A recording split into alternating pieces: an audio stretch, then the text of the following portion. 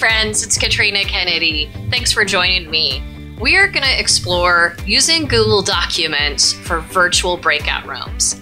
One of the things I hear most is, how do I engage people? The other thing that I hear a lot is, we don't know what to do in breakout rooms. Well, we can use what we do in breakout rooms as a way to engage people, because people are engaged when they're involved in the application of the objectives that we want them to do in the workplace. So what we practice in training is what we want them to do on the job. So we can use Google Documents to do that. And the easy way to do that, if I was in class, I would start by showing everyone what they can expect. So here's a Google document. This is a Google slide that I've set up. I'm going to walk them through a couple of things that they should notice that might surprise them if they've never used this before. First is that these little animals up here, we've got a manatee today and a hedgehog, those just represent everyone who's on a shared document, because we all get to be on the same document, same time. And then I'm also going to point out to them that there are multiple slides, and those slides are numbered with their room numbers. So I'll invite them to go to the slide for their room number. We'll see everybody on the document, same time, and you'll be able to notice if they are on their slide. I'll show you that live in just a moment.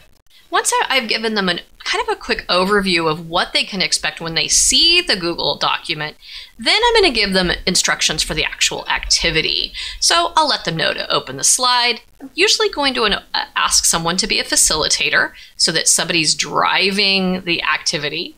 Then they're going to go to their slide. They're going to write their objectives for their class, which we've covered in previous content.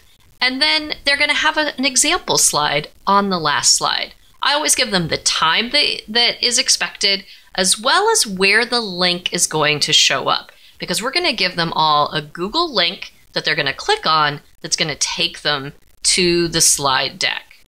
So let me go ahead and show you what that live slide is going to look like.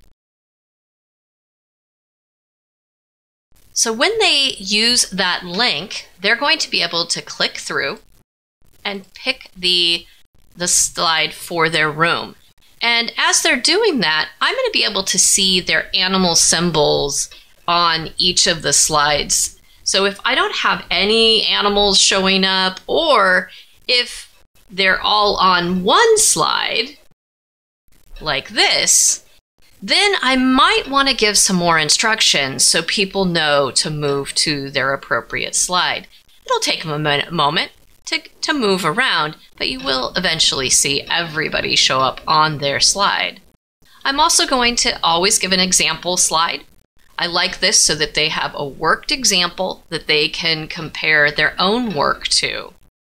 The most important thing, once you've set up the Google document or the Google Slides to share, is to actually share them. So we're going to come up here to the share button, and when you get there, you're going to see several options. So for down in general access, we're going to go to anyone with the link as our option, and we're going to want to make sure that they're the editor.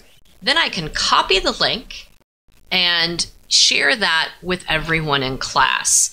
Important that you take that step, otherwise no one will be able to access it. They don't need it to sign into Google. They don't need to have a Google account. It is an easy, quick way to get everybody working on the same document at the same time. I hope this was helpful for you. If you have questions or I missed anything that you need to know about, please leave a comment so that I can get you the information you need. Thanks for watching, and I will see you next time.